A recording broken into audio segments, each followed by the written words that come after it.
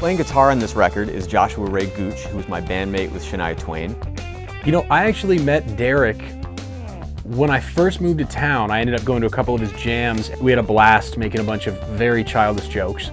He's just a young guy with a very old soul. Then a week later, I got hit up by Shania's management about looking for a bass player for an upcoming tour.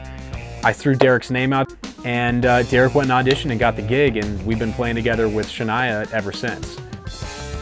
We've also had so much fun doing that, we started venturing out and doing some other things like this album. So this is really fun. This is the first time we get to actually be in the studio together and make like a full album. So yeah, that's the Derek, Frank, and Joshua Ray Gooch story.